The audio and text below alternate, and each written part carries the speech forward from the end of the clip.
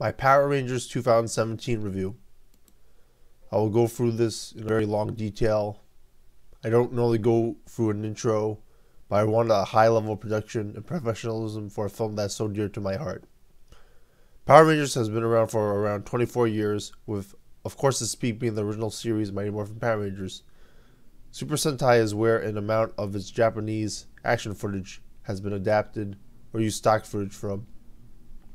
It had a big history and also had the highest ratings from its first show, according to Reddit, much like Mighty Morphin did. It has a history with films. This is the first film with Dinozords, Jason, Trini, and Zach as the Mighty Morphin Power Rangers. The first film had the cast replaced by Shemp Howards, Aisha, Rocky, and Adam. I'm not a fan of the original Mighty Morphin Power Rangers film, as it's not canon. The script seems to rip off Day of the Dumpster, but doesn't really add to it universe building wise, plot wise, character wise. It doesn't really do anything it does probably D-level storytelling in terms of everything except the production. Turbo pretty much destroyed the film franchise, having David Yost left the show during Zeo, probably causing problems with the script. Steve Gardenias also left, who had his character peaking in Zeo. He just wanted to leave the show, apparently, which is something you can confirm anytime you see him at a convention. There's a long history with how Power Rangers came to be, in terms of how the 5-man, Dungeons and Dragons, different job class characters formula has been created. There's a big thing on it in I forget if it's Green Ranger or Rovang's history of Power Rangers, but something interesting to explore.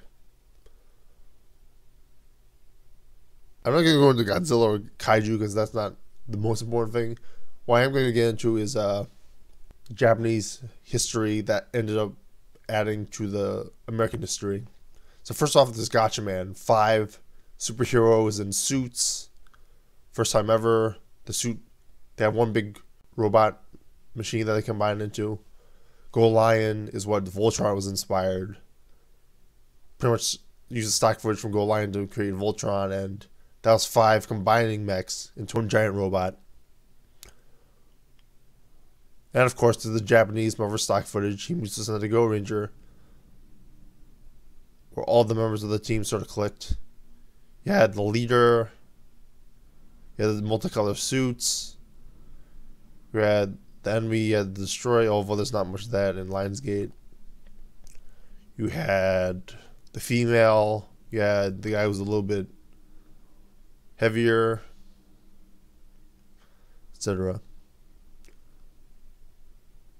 The creator of He Used to Send a Go Ranger also created Cyborg 009 prior, and I wonder what do you think of this team of superheroes with a woman of different sexual orientation and an OCD member of the spectrum.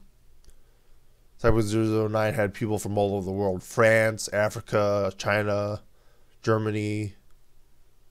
So although it's not as much theme about anti-war and terrorism like Cyborg 009, at least it has a diverse cast, and I think there might be a chance that Shintaro Ishimori would be really proud of what they did with this kind of group, this kind of story. Shintaro Ishimori also created and really did like the entire show era of Kamen Rider. Although this is important too, because like without Kamen Rider, we wouldn't have had He Meets the Go Ranger, because like it was the first TV toku, and like after a couple of years, they worked out the production for how they would do the fight scenes so that Go Rangers would be a lot more impressive. Because like the first couple of seasons of Kamen Rider, the fighting is not that impressive. This is very important because like how impressive is the fighting in Lionsgate Power Rangers? Something to think about. I mean, a little bit of preview. Kamen Rider was not that important. Fighting was not that important in the original Kamen Rider. It was more about the story, which I'll get back to later.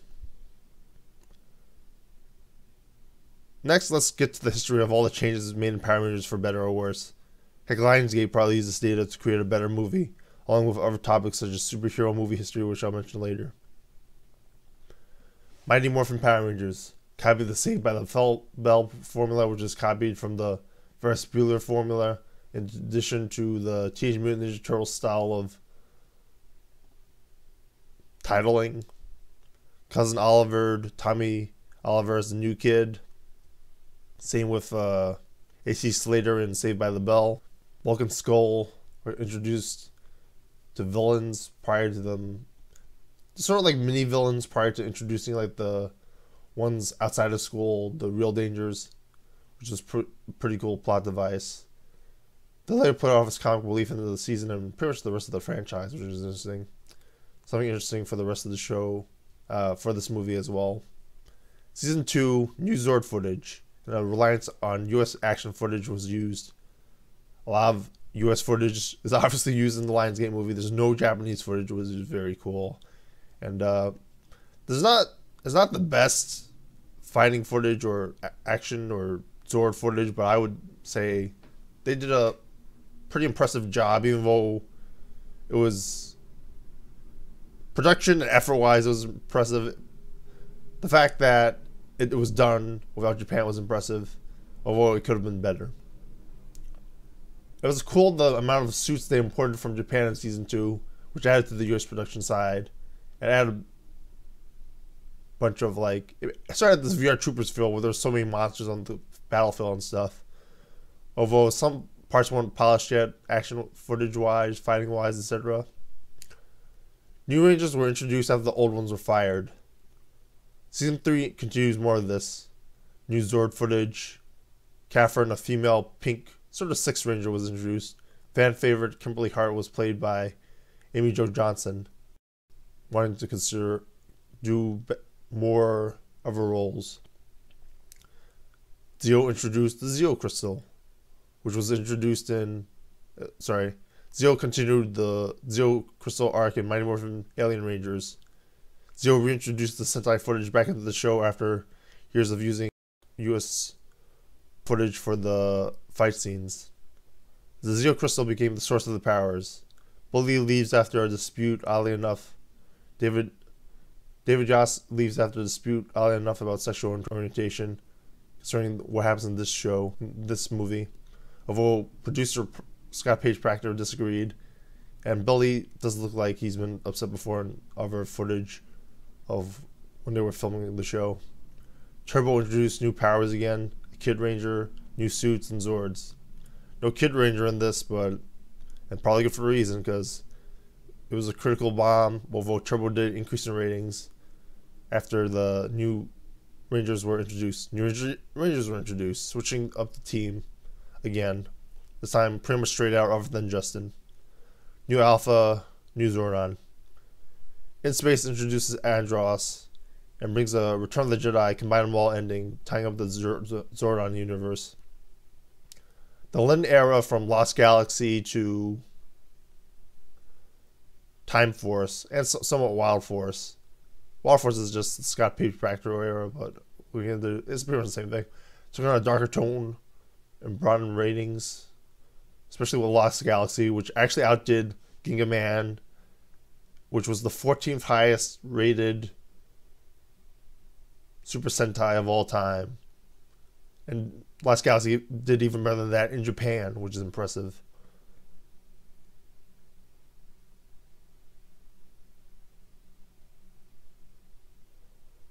Not sure about the rest of the shows. Never heard about that in Japan or the US. They did certain things. They kept Alpha from In Space, so it wasn't like a complete reboot. So the Astro Mega ship, they had the team up with In Space, the first team up since Alien Rangers, since Countdown to Destruction. The annual team up was more of the thing afterwards, after this, till Wild Force and Ninja Storm.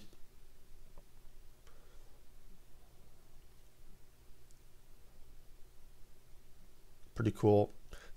Disney brought in a new company to take over the show, which wanted to create films or feature a Power Rangers as a focal point compared to what Saban did.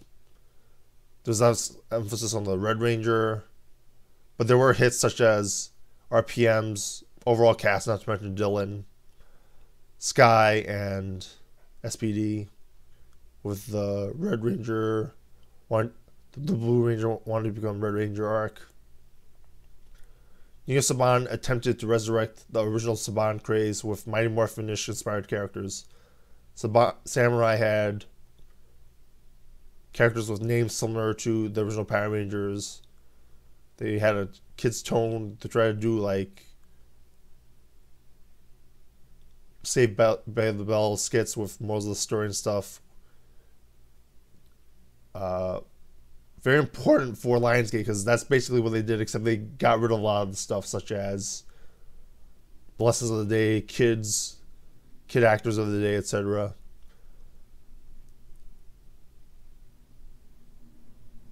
Omega Force did that even more by actually doing the high school setting again, much like Ninja Steel did.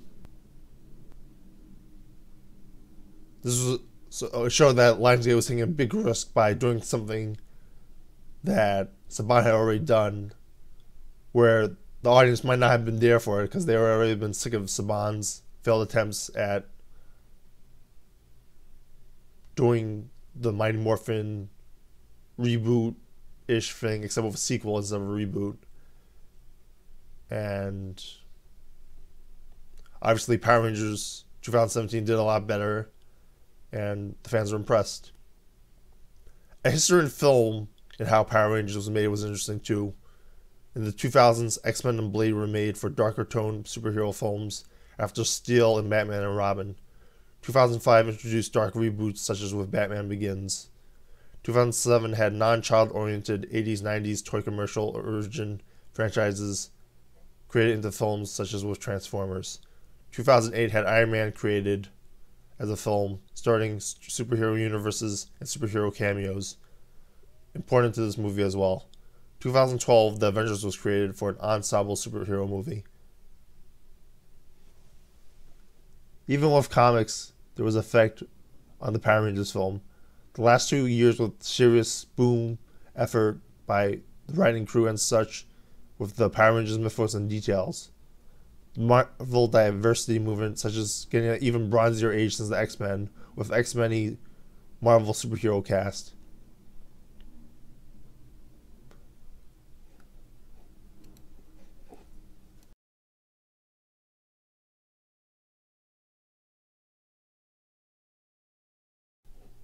Part 2 of my Power Rangers 2017 review. How did they do the film?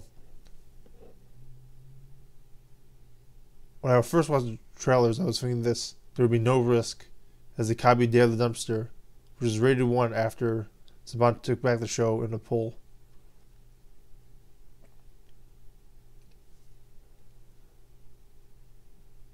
Goldar would be in the intro, they get the Zords, they get all that kind of pilot stuff.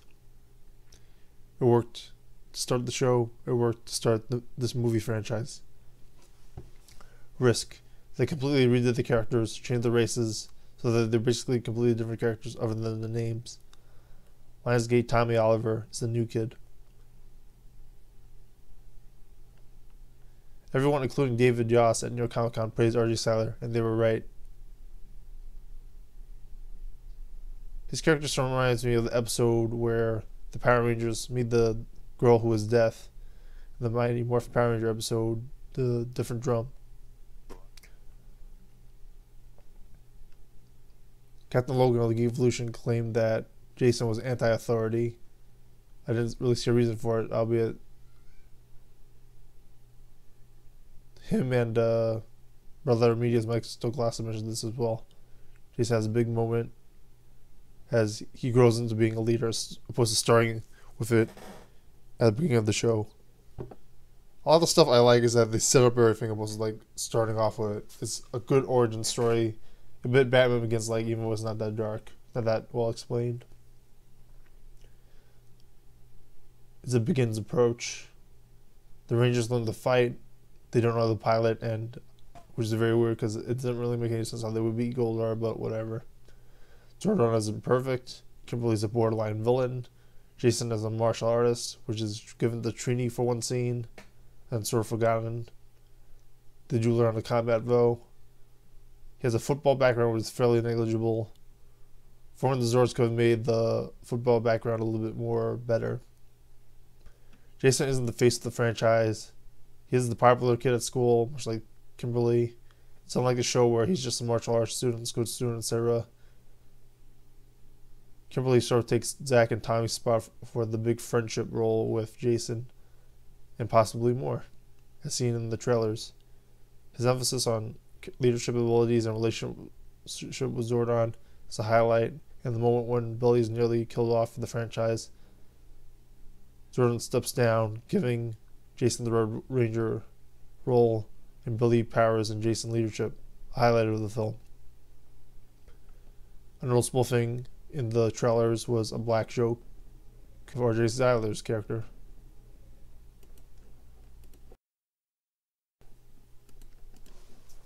R.J. Cyler's character begins not as a great fighter and is bullied, but really amps it up later on because of his OCD personality. They could have added R.J. Cyler and Trini to mix together how they could both be the greatest martial artists in the show. Again, for the movie, Billy, Jason, and possibly Kimberly were the emphasis. There was a big moment with him, as I mentioned before. And since there wasn't much for the Rangers to do in the Zord sequence, I would have liked Billy to use his OCD to get more immersed into the Zords. Speaking of the black joke, there was a major controversy over the Zach and Trini characters casting. Trini does do a kung fu sequence with Kimberly, which I hoped would be more Krispy Kreme product placement. Not to mention that Trini did the kata in the beginning, and hopefully there will be more later. Maybe it was deleted from the new scenes. I still sort of find her character an afterthought, although logically her sexual orientation is unclear and not in depth. My heart feels like it was an attempt to emphasize Trini as the diverse female of the group, opposed to the all-American Sweet Valley popular girl Kimberly's was in the movie. She's been known as an outsider by many. She was the Sixth Ranger, according to Jason, in the WinterCon panel. St. John, sorry. She does an Eastern martial arts pose on top of a mountain, as I mentioned before. The discussion about sexual orientation brings about a 2010s, 20s discussion about diversity, even though it's even unclear what her race is. Something interesting that they could do is that they could emphasize how she's identified with Asian in later films or original cuts, but was later cut after audiences got upset about it, much like with Ghost in the Shell recently. Maybe they'll write it more in depth after a fan, audience, and critical backlash.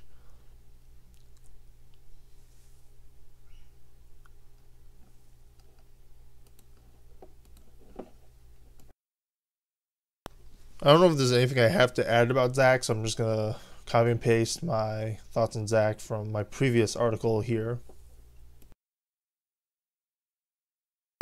Same with Kimberly.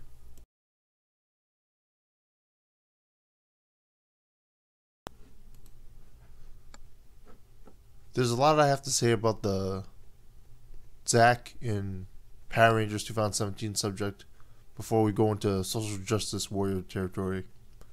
Hong Kong stars are treated with a lot of esteem. There's not a lot of marketing for Donnie Yen in the US.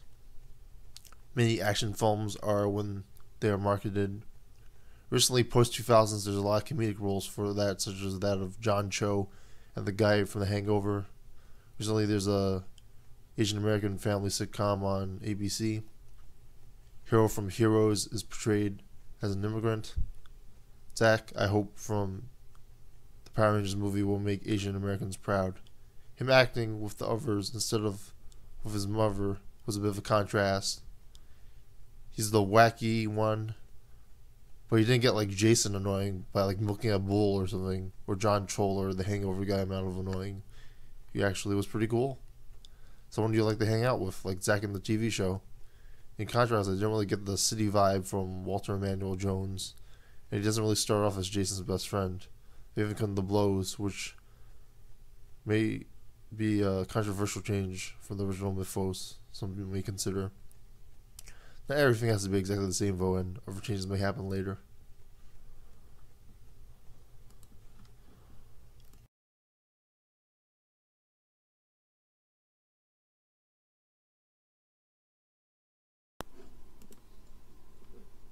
Kimberly in Power Rangers 2017. I was a big fan of her in the original series. Originally watching the show, you think of her as a valley, stuck-up kid. However, rewatching the show, you notice things. She befriends a nerd, an Asian female nerd, and an African American. She gets good grades, she's not racist, she doesn't judge. She does dirty stuff like creating a float, without caring about her nails. She knows gymnastics and, of course, martial arts. Cares about recycling. She gets good grades.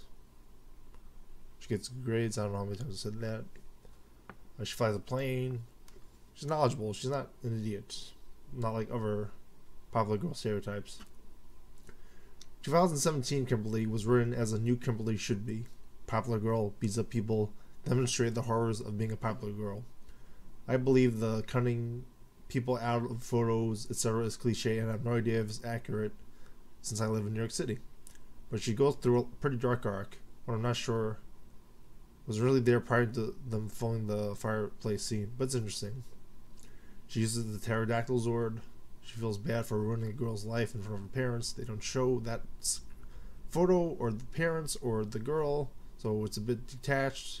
I also feel like they could have milked the arc a little bit more. She wanted to run away, which the acting was good. I don't know, it was great, but I don't know. I was just not really a fan of the actress. I don't feel like, well, one thing, both Kimberlys have this weird territory. Attractive, but not like gold diggery, supermodel, trashy, B-word attractive. As I would picture Sweet Valley High girls. And I guess they wanted to play safe by have Kimberly be a good role model, still be good. But then again, she did share the photo and ruin someone's, not to mention family's life. Good job in writing her, though, Lionsgate.